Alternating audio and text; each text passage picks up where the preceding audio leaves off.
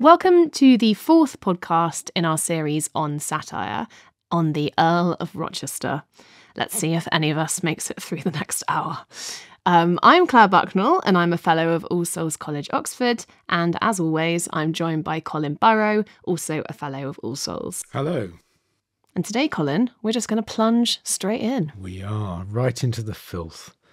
And the natural heat of his fancy being inflamed by wine made him so extravagantly pleasant that many, to be more diverted by that humour, studied to engage him deeper and deeper in intemperance, which at length did so entirely subdue him that, as he told me, for 5 years together he was continually drunk. Yet he laid out his wit very freely in libels and satires, in which he had a peculiar talent of mixing his wit with his malice, and fitting both with such apt words that men were tempted to be pleased with them. Bishop Gilbert Burnet there, describing the subject of this podcast, John Wilmot, 2nd Earl of Rochester.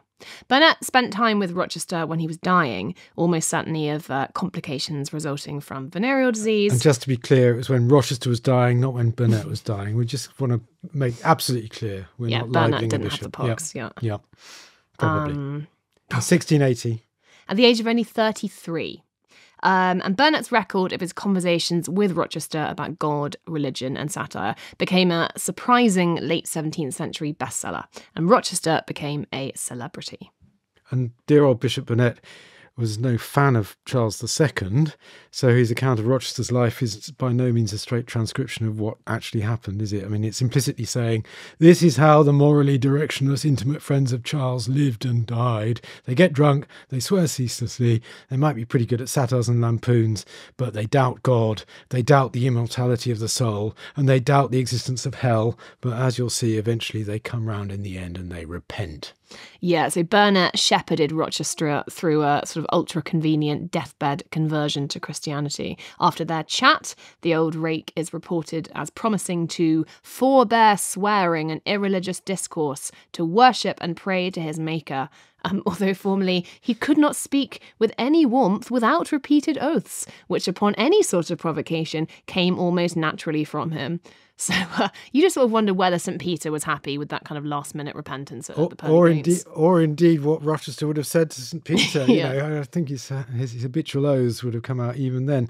I mean, we've got to say at the outset that Rochester's quite hard to talk sense about for a number of reasons. Claire, give us a few reasons. I shall. Many of his poems are very contextual, as satire often is. Rochester, as a nobleman, was caught up in intricate political manoeuvrings between various factions at King Charles's court, so his context can feel particularly time-bound and hard to trace, and sometimes getting the point of a poem or a particular obscenity can depend on knowing who was in and who was out, who was in bed with the king, literally and metaphorically. Yeah, and Charles II, of course, did have a good number of bedfellows. And I suppose another obvious problem is that the poems are often filthy. And that doesn't just mean that they use rude words. They can be misanthropic, they can be misogynistic. And one of the chief aims of the kind of satire that Rochester wrote, really, I suppose, was to shock almost at any cost. So the cunt count, as we'll be calling it. I'll keep a tally. That's one. Keep a tally. That's one. Yep. It's going to be very high. Yep. And a wide range of bodily fluids will flow to and fro in his poems and in our podcast. And there's a brutality in the pieces ascribed to him that is sort of hard to take. So late in his life, early 30s, he wrote a parody of a conventional love song by a rival poet and wit whom he disliked, called Sir Car Scrope. And Scrope's song begins, "I cannot change as others do," and concludes, "For such a faithful, tender heart can never break in vain." Oh. And this in Rochester becomes a poem which begins, "I swive as well as others do." And swive means shag, doesn't it? Yeah. Correct. And then it ends, "My heart would never doubt, in amorous rage and ecstasy, to wish those eyes fucked out." Which is, a shock tactic designed to say, I don't go along with this soppy nonsense, I'm above convention, and I hate Car Scrope. Yeah, and I was at the National Portrait Gallery at the weekend paying my respects to all my homies, as you do from time to time. And the portrait of Rochester hung in there really gets that aspect of him, I think, because he's presented standing with a monkey by his side, and he's crowning the monkey with a laurel wreath, as though the monkey is the poet. Meanwhile, the monkey is tearing pages out of a book and throwing them at Rochester.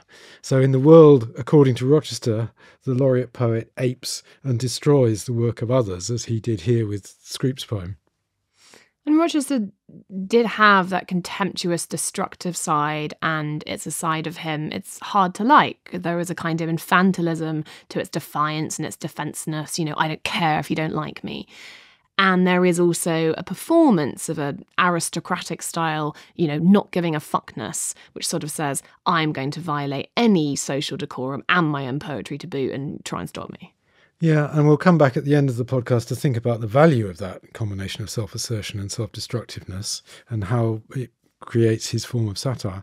But I think it is worth highlighting that side of Rochester from the off, because I think critics sometimes let him off a bit lightly. I mean, they pretend it isn't there, as though he was a gentle, sensitive soul and much misunderstood.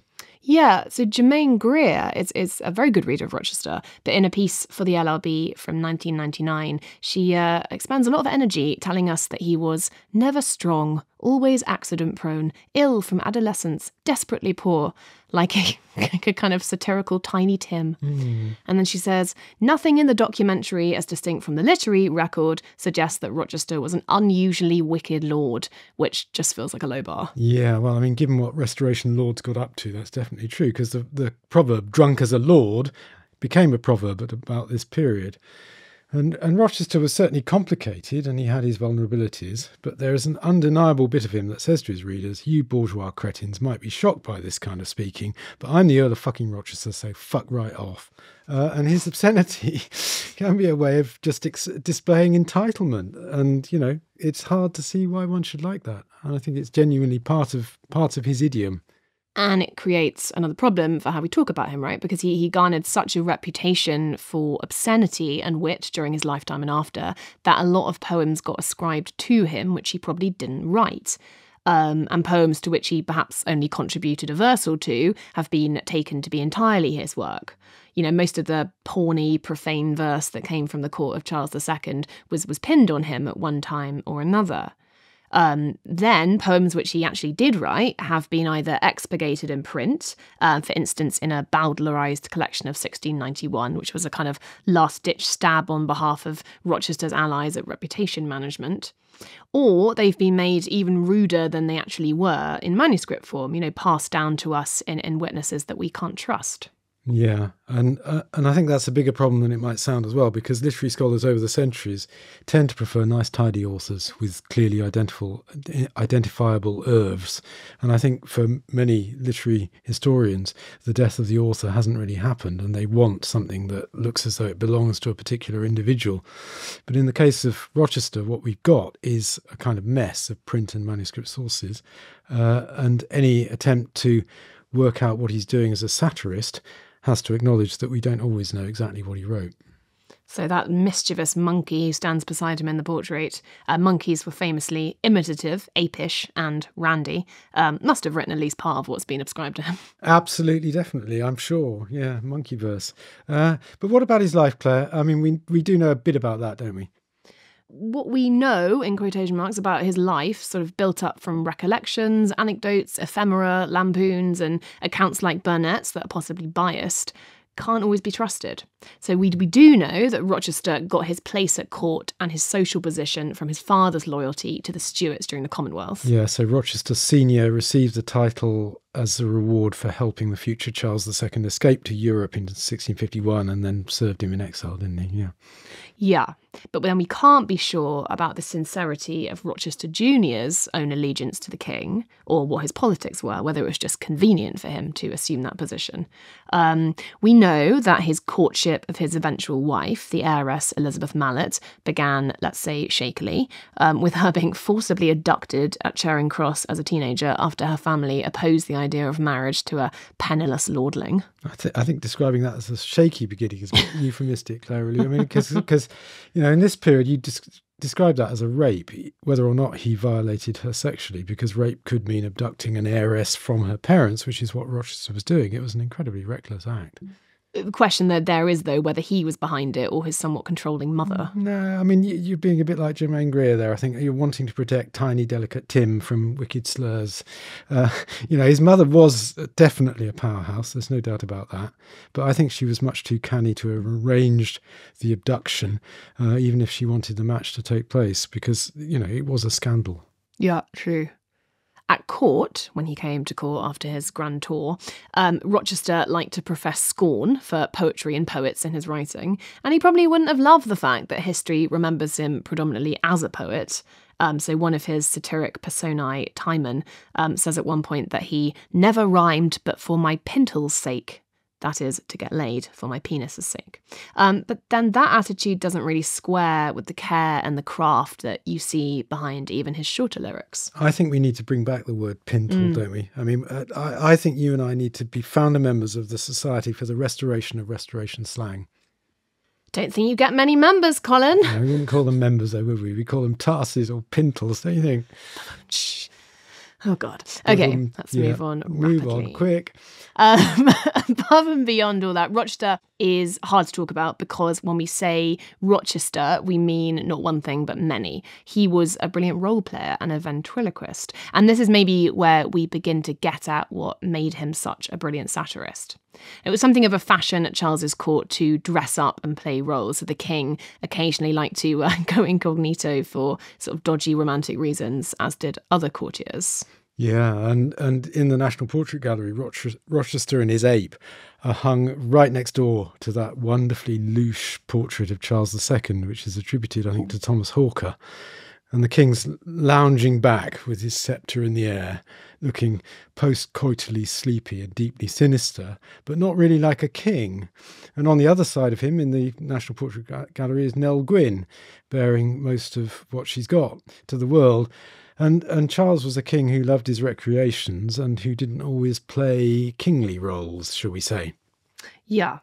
Rochester, though, took dressing up to extremes. So he posed successfully at various times as a City of London merchant, a porter and a tinker, apparently showing up in the village of Burford with a collection of pots and pans. Perfect. Yeah, no, lovely.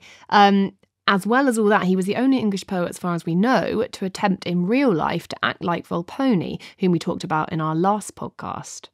At some point, probably in 1675-ish, after being thrown out of court for one of his regular indiscretions, he disguised himself as a mountebank or quack doctor, just as Volpone does in Jonson's play. And I just love the fact that he called himself Alexander Bendo. Thanks for listening to this extract from On Satire, a close reading series from the London Review of Books. To listen to the full episode and all our other close reading series, sign up to our close reading subscription at lrb.me/close readings or click on the link in the description.